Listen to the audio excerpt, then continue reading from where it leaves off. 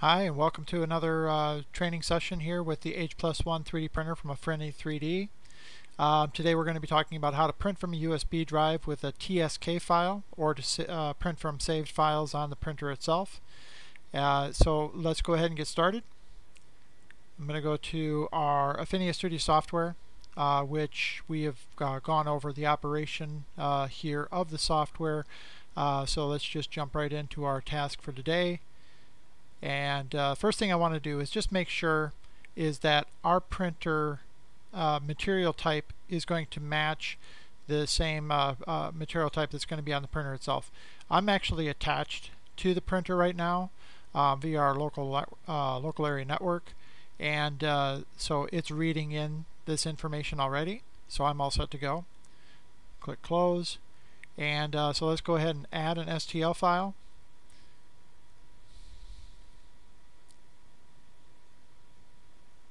And we've got that loaded in right now. So then our next step is to go to the print settings. Choose your parameters here. These parameters look okay to me. And so we'll go to the preview screen.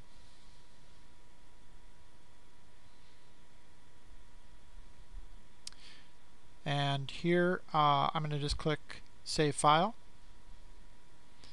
And I'm going to get to my USB drive, and I've got a folder for TSK files, and this is what it's going to be saving as a TSK file. It's a task file. So I'm going to click Save, give it a second here to finish,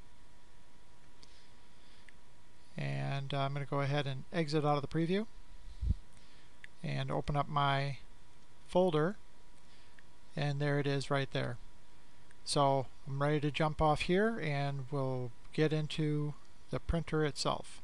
So let me change over to our webcam, and we're going to go ahead and pop out our USB drive.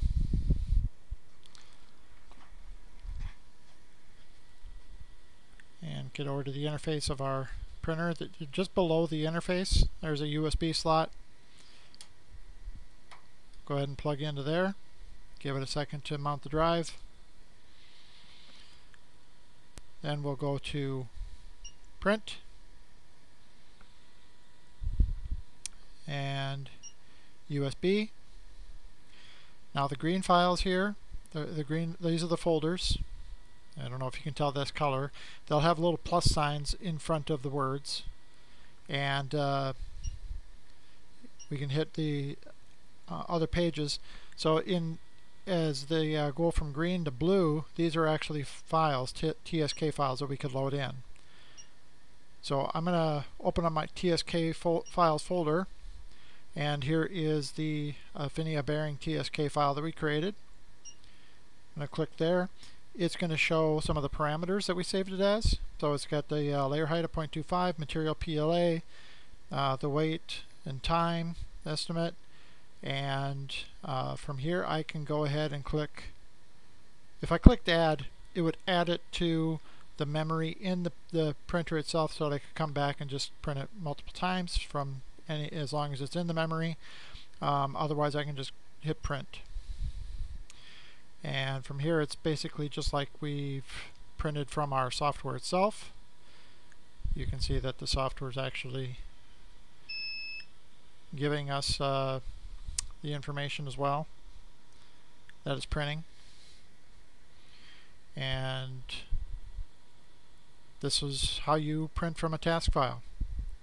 I'm going to go ahead and stop this by hitting pause, hit the stop button, confirm I want to stop printing. Alright, now let's just go back into print. And this is the history of the files that are on here. So if I select one of these, this is all the information for this that was printed on this system, and I can reprint it from here. If I want to clear this out, I can hit delete here. I can